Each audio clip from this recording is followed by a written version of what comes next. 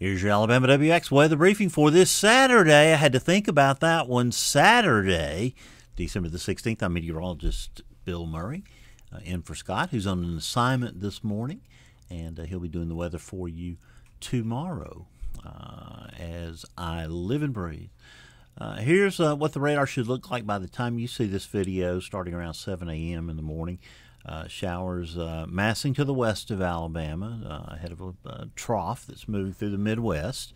We see those into northern and central Mississippi, and they'll be advancing eastward as we go through the morning. They probably won't reach Alabama until around 1 o'clock. You see them breaking out there mainly over southwestern Alabama, quickly filling in over west central Alabama.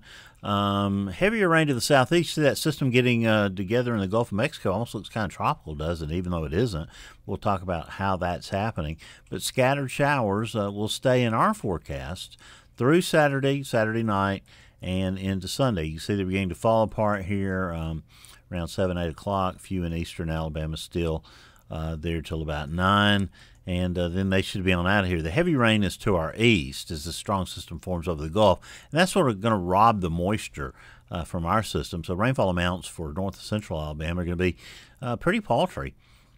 Southeast Alabama got the best chance. We're probably going to get anywhere from, 0.05, a tenth of an inch, maybe 0.15 is about all we're going to muster out of this system. Southeast Alabama gets a little bit more. This is the upper pattern across North America on this Saturday morning, showing that long wave trough over the Midwest. Bit of a negative tilt there to it. That's going to add to the energy of the system in the Gulf. You see that short wave there over the Gulf of Mexico. It's going to spin up that low pressure system. These two are going to combine, as you see, over the next 36 hours, and become a very deep trough, very negatively tilted, very efficient at spinning up a big low pressure system there off the South Carolina coast. This is the upper low somewhere near Columbia by 6 p.m. Sunday night. It's moving up the coast and getting some reinforcement from big upper low there over the Ohio Valley, moving into the mid-Atlantic by Monday night into Tuesday. Ridging begins to build over the middle of the nation, including the deep south, by late Tuesday night into Wednesday, and a very strong anticyclone forms there over eastern Canada by early Thursday morning. See that low pressure kind of coming back around. I haven't really checked that out over the Atlantic, whether it's the same system that just left or whether it's a different one. Maybe we'll turn over there and do that in just a second. But you see, as we go through Friday, our bowl games are Saturday. Alabama, 3 different bowl games next Saturday, the 23rd. The Birmingham Bowl, bowls in Mobile and Montgomery, of course, and it'll be Bowl Mania, Bama Bowl Mania, and then as we going out through the period, ridging, tenaciously holding on into Christmas Eve. We probably start to get wet by Christmas Day as this next system moves in the southern stream. It's not really a very organized system, but a good soaking coming for Alabama for Christmas Day. We'll see that in just a minute. High pressure right behind that, but another strong system spelling cooler temperatures, maybe a little bit of a shower or two on New Year's Eve, but that'll be moving on out. Let's go out back to the Atlantic here for a second, because I'd like to see the evolution of that system over the Atlantic basin. So let's go back in time here. There we see the system over the Gulf of Mexico getting organized, energized Monday, Tuesday. That is a different, well, no, that's not true. That system is kind of rotating back around and getting back in the picture, and then it's moving on out as a strong storm into the North Atlantic. So that's not... I thought maybe that was a different system coming in from the east, but that's not really the case. This is the GFS, our model of choice this morning, showing the rainfall to the west of Alabama, the concentrated area of precipitation over the central Gulf of Mexico.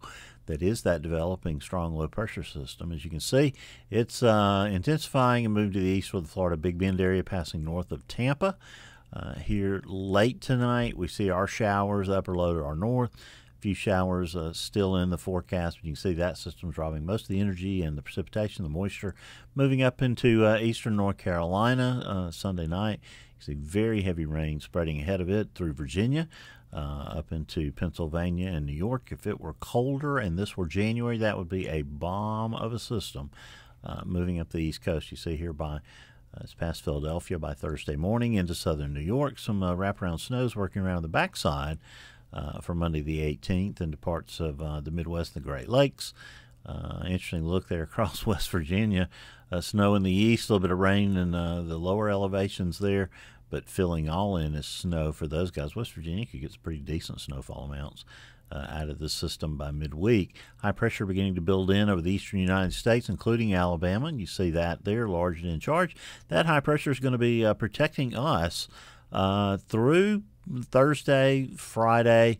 Really centered the two endpoints of the ridge there over, well, really one up there in eastern Canada, one over Pennsylvania, one over Columbus, Mississippi. But you can see the showers developing back to the west as we get into Friday. That system gets a little boost from the Texas shortwave. It moves in, creates widespread overrunning rain, which I know that's a word Chuck Doswell says I should not use, but I'm going to use it here because it's kind of a good explainer, and you probably know what that means. But rainfall moves back into Alabama late on Christmas Eve. It's going to be toward morning on Christmas Day. It becomes fairly widespread by mid to late morning. That's about, a good 6 to 8 hour soaker there. A little bit of rain holds on into the overnight hours and into Tuesday. Second wave moving along the Gulf Coast. Put some more rain up into especially the southern half of Alabama there Tuesday night the 26th into Wednesday the 27th. And then we sort of dry out for the remainder of the year. The only thing really to watch for is going to be a rapidly moving, quick developing cold front that could bring a shower or two to parts of north and central Alabama early on New Year's Eve. It'll be colder for your celebrations for the holiday on that evening. And we'll be turning the page into 2024. Can you believe that? Let's go back and look at some cloud cover here real quick. This morning socked in pretty well with clouds.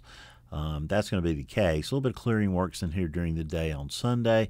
It'll be a little colder tomorrow. We're going to be in the upper 50s today, middle to upper 50s on Sunday. As a matter of fact, I think really we could be a little colder on Sunday than what I think. But we'll watch that. Some clearing skies. Gusty winds move in by Sunday night. We'll be down well into the 30s across much of the area by Monday morning. But you can see Monday looks fairly sunny. It should be a decently mild day. High temperatures in the lower 50s. Certainly colder. It's going to be a little breezy too, especially during the morning hours. Now, Tuesday looks to me like, well, I don't know. Maybe I've overdone that. I thought it would be kind of cloudy and dreary on Tuesday, but I think I got to go back and change that a little bit. It looks more like partly cloudy with increasing clouds during the afternoon. It's going to be cold, though. Afternoon highs on Tuesday. Going to have a hard time getting out of the 40s. So we'll keep an eye on that. The clouds last into Wednesday with just a few patches of sunshine possibly moving in late afternoon. A little bit of clearing at night, but the clouds remain fairly thick as we get into Thursday. I'm calling it partly cloudy. Temperatures edge back up into the 50s on Wednesday, upper 50s by Thursday. We're going to see some really chilly lows, though. 25 Tuesday morning. You have to remember that because, that's going to be it's going to be lower 20s for North Alabama, middle 20s for much of central Alabama, and that's really very close to a hard freeze. So we'll have to watch that. Still in the 20s Wednesday morning. Probably in the 20s Thursday morning as well. And finally, things start to warm up as the southerly winds return on the backside of that ridge, retreating to the east. Friday looks mostly sunny, partly sunny possibly. Start off around 35, we'll end up around 58, 59, maybe 60, 61 degrees.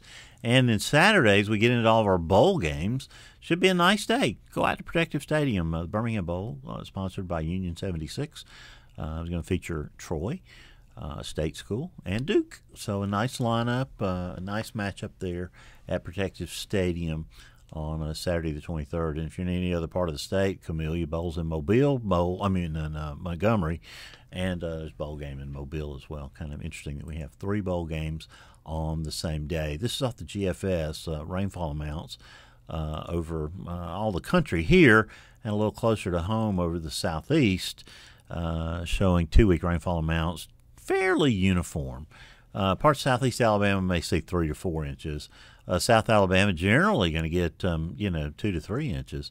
Central part of the state, somewhere there between 1 and 2 inches, with probably a relative minima over northwest Alabama, where rainfall amounts could be less than an inch. But your mileage may vary. This forecast could change. Obviously, these are temperatures off the national blend of models. Showing 59 for our high today. A little cooler tomorrow. A little cooler on Monday. Even colder, kind of a dreary day on Tuesday, but I think I'm going to go back and edit that forecast for a little more sunshine. Temperature moderation starts by Wednesday, continues into Thursday. And you remember when this thing a week ago was showing, 59 every day and 45 every night? Well, as you can see, things never kind of quite pan out that perfectly. But looks like we'll have another run of temperatures in the upper 50s to low 60s. Overnight lows gradually warming through the 40s as we head into next weekend. Weather Brains, the weekly netcast. It's all about weather. 2 shows for you in this coming week. We will talk to the incredible Greg Carbon. He works at the Weather Prediction Center, but he's been doing his meteorological memories on Weather Brains for a long, long time, and he will debut the 2023 version on Monday night, 7 o'clock. Get it wherever you get your podcast or at weatherbrains.com. And also Thursday, we have a gangbuster special show. We will be graced by the presence of the legendary Tom Skilling, meteorologist, WGN in Chicago. He's been there 45 years. He will join us on Thursday at 10 o'clock for the live version. That'll get released to the public on the podcasting channels on the following Monday. But you'll not want to miss either one of those shows. Weather Brains. We talked also about the tornado that moved along Lakeshore Drive in Birmingham from Homewood over to the Mount Brook area on this past week's show. Go back and listen to that. It was a great show. We were joined also by Sam Schamberger from the Weather Service in Nashville. He talked about the Clarksville and the Hendersonville, Gallatin, Madison tornado that affected those areas on last Saturday. And of course, Kevin Laws was from the National Weather Service in Birmingham, here to talk to us about our tornado that hopped, skipped, and jumped along Lakeshore Drive last early Sunday morning. So fortunately, none of that to have to worry about. And we also had 2 friends from Toro, which is the tornado research organization in the UK. And they were fascinating and had spectacular accents. So it's worth a listen just to hear those accents of the guests. And that was Weather Brains. And that is going to be Weather Brains. And hopefully there will always be Weather Brains. Well, that's your weather video for this Saturday morning, the 16th of December. We're getting closer and closer to Christmas. 9 shopping days. Just 9 shopping days left until Christmas. It's all downhill from here. But until I see you next Sunday, which I guess, what is that? Christmas Eve. I'll always do as I always do, and that's tell you to keep an eye to the sky, because as you do, you will have something fun to look at.